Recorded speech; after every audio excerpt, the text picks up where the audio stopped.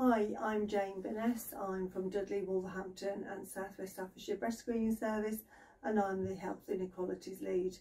We contribute to Trust goals of improving health and wellbeing by ensuring that we keep the uptake of breast screening above the national minimum standards.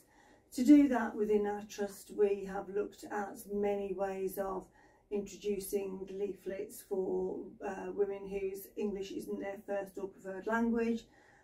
So we've had those done in Polish, Romanian, Urdu and Punjab. We've had leaflets of information put into Braille.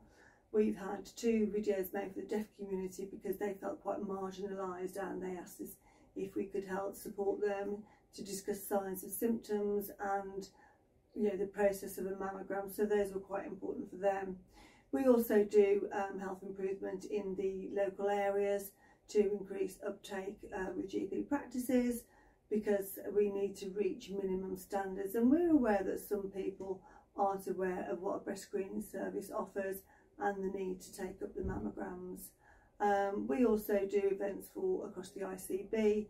Again, that involves encouraging women aged 50 to 70 into the breast screening service, and if they don't want to come, we need to encourage them to be breast aware and make sure that they know the pathway, have they got a concern, and then to follow that through with their local GP services.